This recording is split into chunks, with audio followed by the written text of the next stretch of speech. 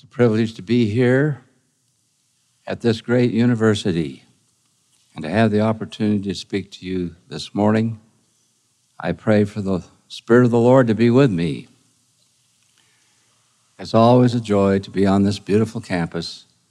Your enthusiasm is contagious, and I come away from my visits to Brigham Young University with renewed energy and confidence in the youth of our divine church. I bring you the greetings and love of the First Presidency and the Quorum of the 12 Apostles. As you face the challenges of a new year, please know that our thoughts and prayers are with you. We pray often that our Heavenly Father will bless you in your studies and in your efforts to be true to the covenants that you have made with Him. I add my congratulations to Coach Lavelle Edwards, to his assistant coaches, and to the entire Cougar football team for that thrilling Cotton Bowl victory and championship of the WAC. The media refers to Coach Edwards as the face of stone, heart of gold, and under his picture is read, profile of a winner. Coach Edwards, thanks to you and to all the players for a great season, and a special thanks for representing the church and this university so well while basking in the national spotlight. You've given us much to be proud of and plenty to rise and shout about. I pay tribute to your university president, Merrill J. Bateman, for his great leadership in guiding the destiny of this institution. I know he's a true servant of the Lord, and his only goal for this university is to make sure that the testimonies of the truth of the gospel will burn brighter in each of your hearts when you graduate than it did when you first came here as freshmen. I know of President Bateman's outstanding testimony, courage, and ability. I had the privilege of being assigned with him to reorganize a stake in Arkansas. It wasn't until Sunday morning that he said he hadn't slept for 2 nights because of a shoulder injury that occurred before leaving on the conference. Instead of letting the brethren know of his disability, he accepted the assignment and endured the pain.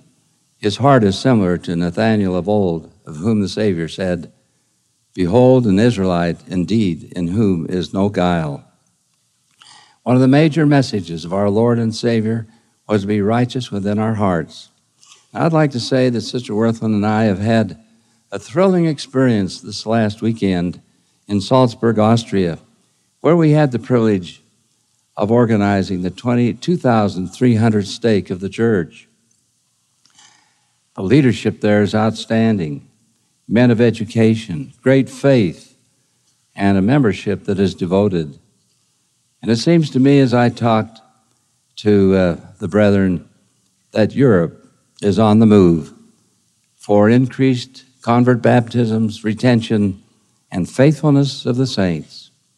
They've always been faithful, we know that, but Europe is not, similar to some areas of the church where growth is rapid.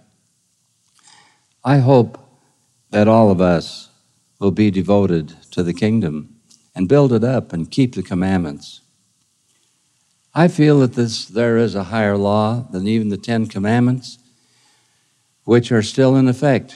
Jesus, who knows with complete clarity and compassion all the diverse ways of sin, spoke with special intensity and passion about the soul-destroying effects of hypocrisy.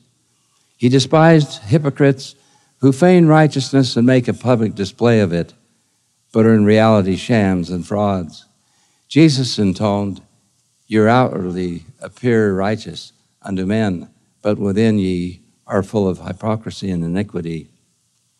The antithesis of hypocrisy is integrity, which in its connotation and wholeness of spirit and completeness of personality. How glorious is integrity! Those who have it display a constancy of character. Their behavior is the same in private as in public. Their goodness is not dependent on whether someone is watching their actions or based on principle, not expediency. Perhaps that is what Jesus had in mind when he said, "He that hath my commandments and keepeth them, he it is that loveth me." A true measure of whether one has integrity, therefore, is provided by an honest answer to the following question: Am I righteous when no one is watching? Your answer to that simple inquiry tells us much about your true character. The constancy of character that distinguishes a person from integrity comes only if one's actions are rooted in principles. Faced as we are with a reoccurring need to make choices throughout our lives, we must base our decisions on firm and inflexible principles if we are to escape the pollutions of the world. Our behavior, both public and private, does not happen by accident. It is the product of conviction, resolution, and habitual practice. We become what we believe. We practice the principles that are etched upon our souls. When the moment of decision is upon us, we act according to the principles that have become internalized in our hearts and minds. The following news story, which was widely circulated in 1982, provides vivid evidence that when faced with the unexpected, our actions are dependent on the principles we believe in. Moments after Air Florida's Flight 90 left the runway at Washington's National Airport, it was clear that the Boeing 737 was not going to fly. As it shuddered and stalled, the co-pilot said, "We're going down," and the pilot answered grimly, "I know it." With a deafening crash, it slammed into the 14th Street Bridge and plunged into the icy waters of the Potomac.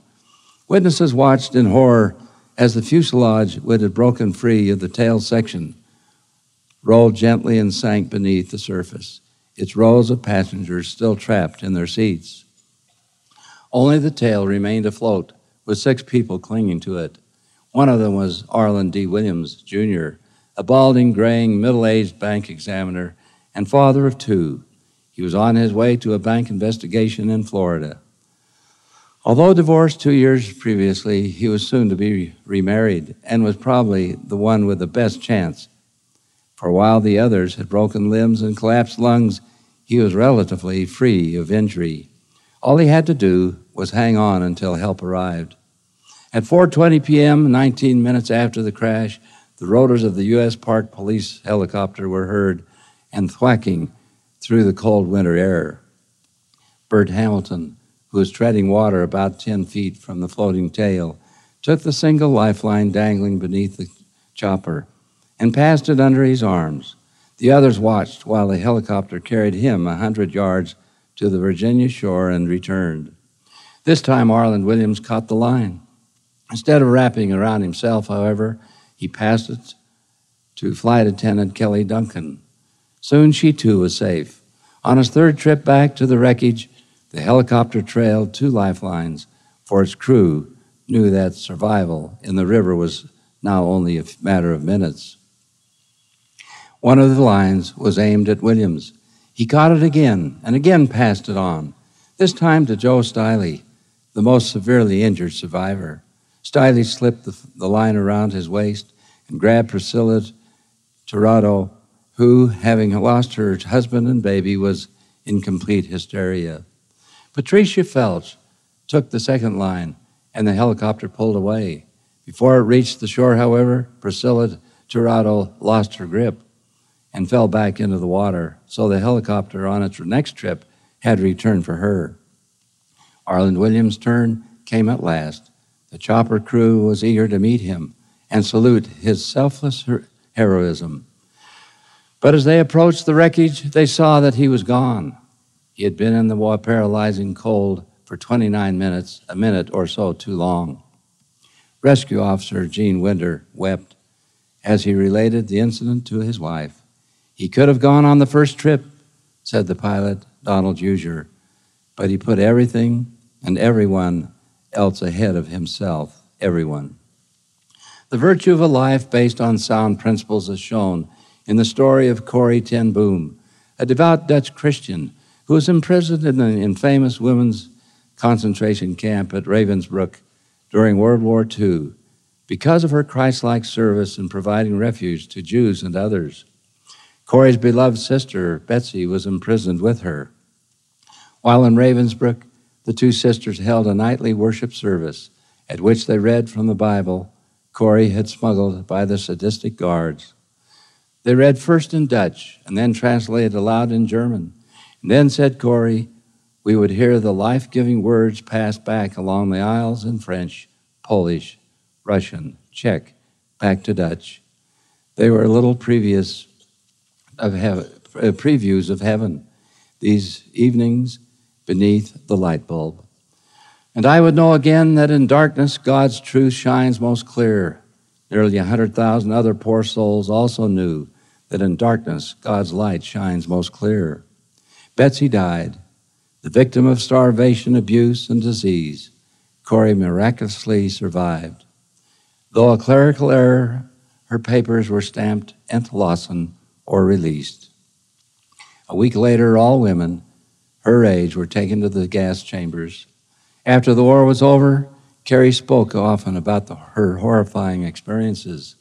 On one such occasion, at a church service in Munich, she saw one of the former tormentors, the former Nazi who had stood guard at the shower room door in the prisoner processing center at Ravensbrück. Corey wrote, "And suddenly it was all there, the room full of mocking men, the heaps of clothing, Betsy's pain-blanched face. The former guard came up to me as the church was emptying, beaming and bowing. 'How grateful I am for your message, Fraulein,' he said. 'To think that, as you say, he, Christ, has washed my sins away.' His hand was thrust out to shake mine, and I, who had preached so often to the people in Bloomingdale the need to forgive, kept my hand at my side. Even as the angry, vengeful thoughts boiled through me, I saw the sin of them. Jesus Christ had died for this man. Was I going to ask for more? Lord Jesus, I prayed, forgive me and help me to forgive him. I tried to smile. I struggled to raise my hand. I could not. I felt nothing, not the slightest spark of warmth or charity. And so again I breathed a silent prayer. Jesus, I cannot forgive him. Give me your forgiveness. As I took his hand, the most incredible thing happened. From my shoulder along my arm and through my hand, a current seemed to pass from me to him, while into my heart sprang a love for this stranger that almost overwhelmed me. And so I discovered that it is not on our forgiveness any more than on our goodness, that the world's healing hinges, but on his. When he tells us to love our enemies, he gives, along with a command, the love itself." Close quote. The principles by which all true Latter-day Saints live are embodied in the covenants they make with God. These include covenants referred to by Alma the elder as he baptized in the waters of Mormon. As ye are desirous to come into the fold of God and to be called his people, and are willing to bear one another's burdens, that they may be light. Yea, and are willing to mourn with those that mourn. Yea, and to comfort those that stand in need of comfort, and to stand as witnesses of God at all times, and in all things, and in all places, that ye may be in, even until death. You'll have noted, no doubt, that these covenants relate to your relationships with other people. King Benjamin, in his great valedictory address to his people, aroused them to an exalted understanding of their relationship to God.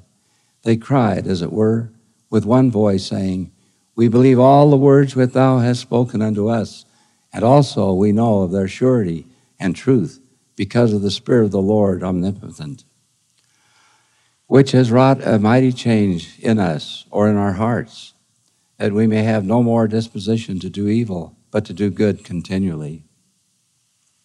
And are we willing to enter into a covenant with our God, to do his will, and to be obedient to his commandments in all things that he shall command us all the remainder of our life? Close quote. These covenants relate to our relationship with God. We see that we make two different types of covenants with God. One type is highly personal, reflecting our relationship only with him. The other type relates to our relationship with other people. Of course, both types are intertwined and interconnected. They cannot be separated. As we learn wisdom, we come to understand that when you're in the service of your fellow beings, you're only in the service of your God. Before we discuss the implications of these covenants in our everyday lives, I mention another covenant commandment God has given to his children. I mention it because it is increasingly honored more in the breach than in the observation, in this and many other lands.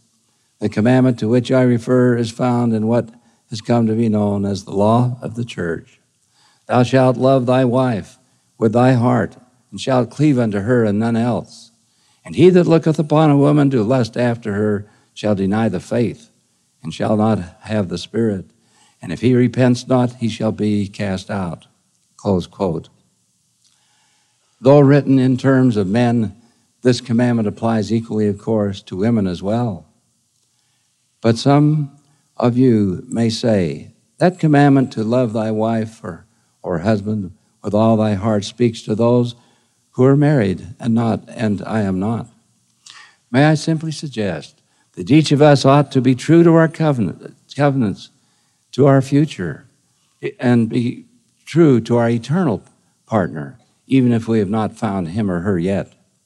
The importance of keeping oneself clean, pure, and worthy of an eternal partner cannot be overemphasized.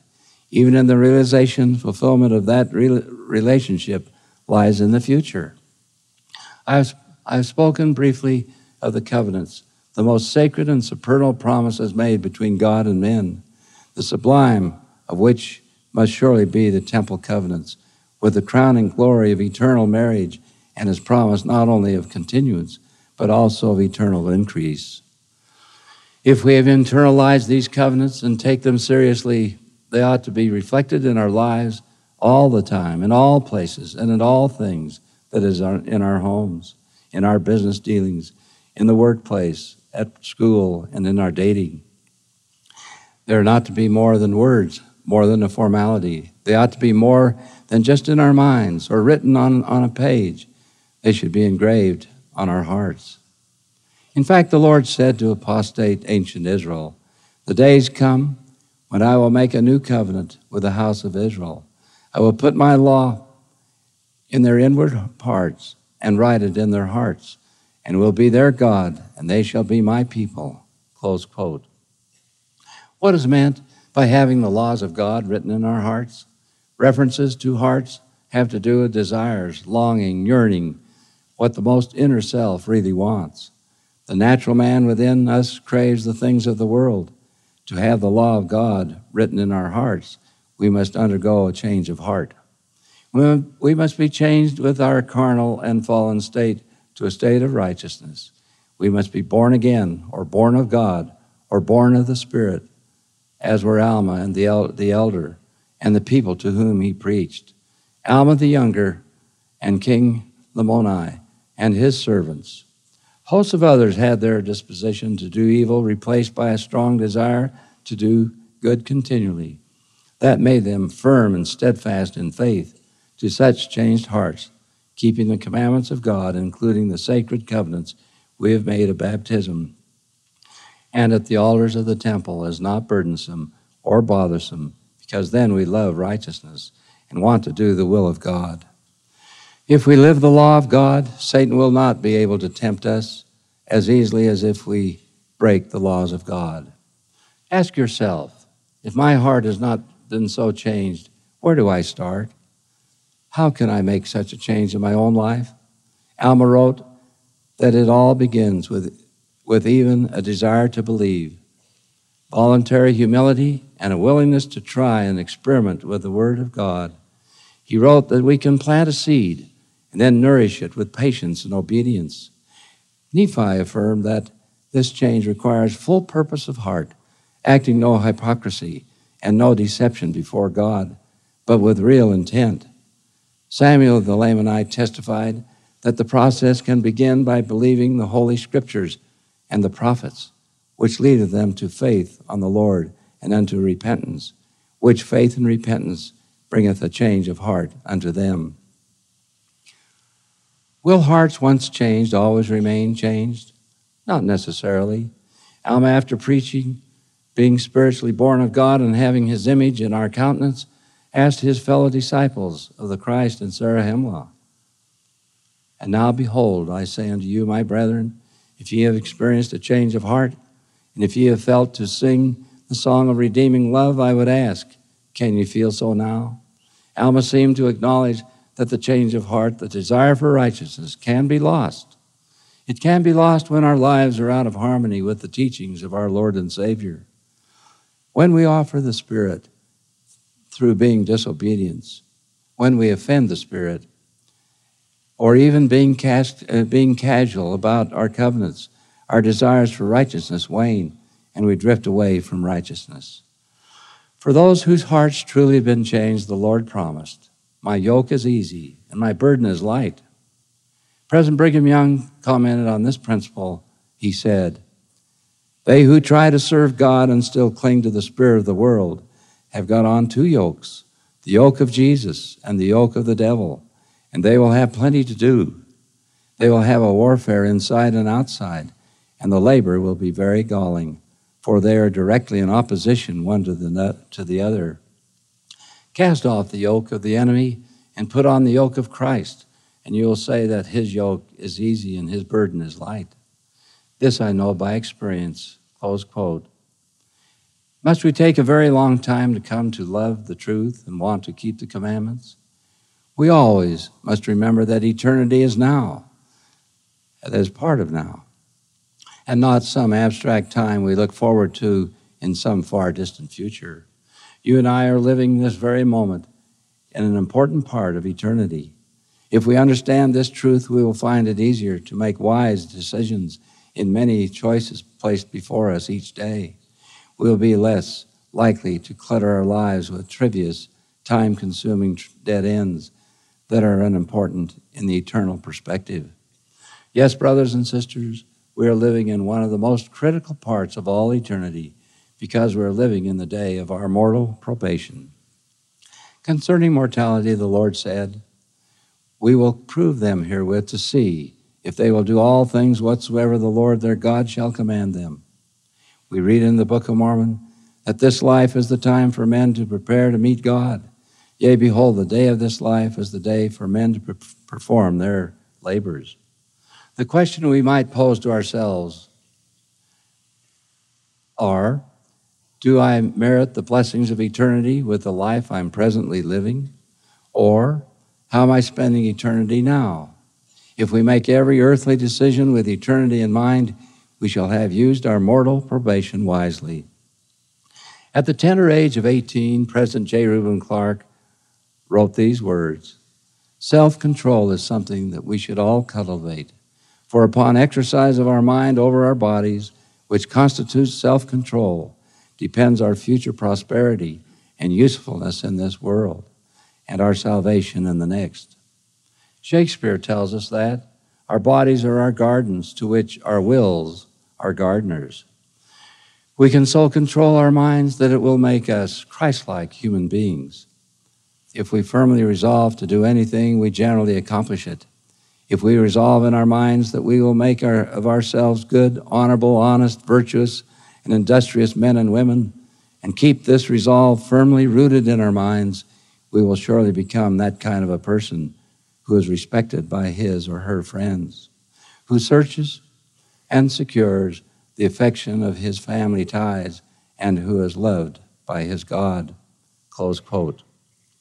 What we need to do is to commit to become serious about being truly covenant people of the Lord. If we have real intent and are willing to follow, the Holy Ghost will guide us, will guide our lives in sure paths.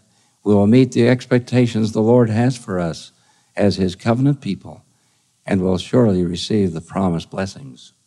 May we live out our lives in obedience to sacred covenants. May we be righteous when none save God bears witness of our actions. May we be motivated by principles and not by expedience, having God's laws written in our hearts, his image in our countenances. May virtue garnish our thoughts unceasingly.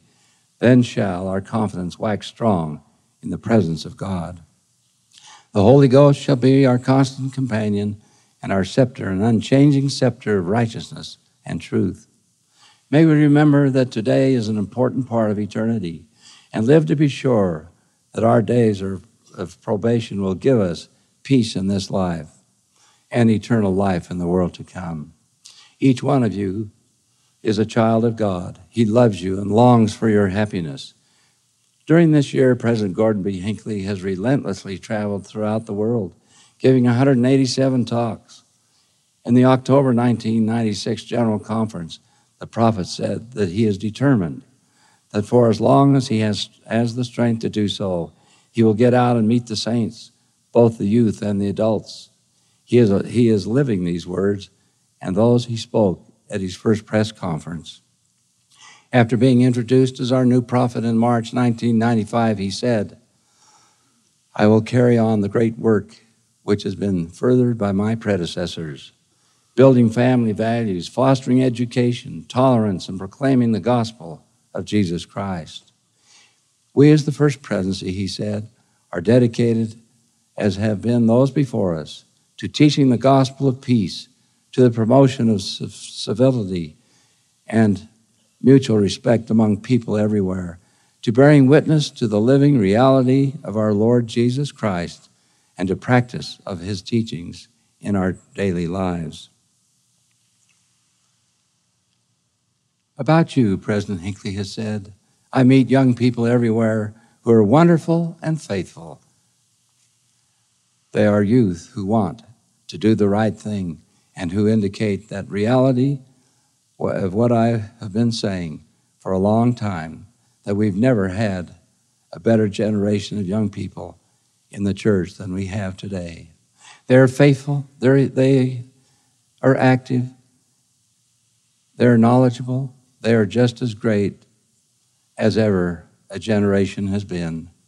Notwithstanding the environment in which many of them are growing up, certainly this is a great statement for you and me, and especially the youth. I bear testimony that President Gordon B. Hinckley is the Lord's chosen prophet today, and I bear unwavering testimony that our Heavenly Father and his divine Son, Jesus Christ, guide the affairs of this great church. We must all understand that the gospel is everlasting. It is forever and applicable to all, and each of us is to be held accountable. The gospel has been restored through the prophet Joseph Smith. May the Lord bless us to keep his commandments. I pray in the name of Jesus Christ. Amen.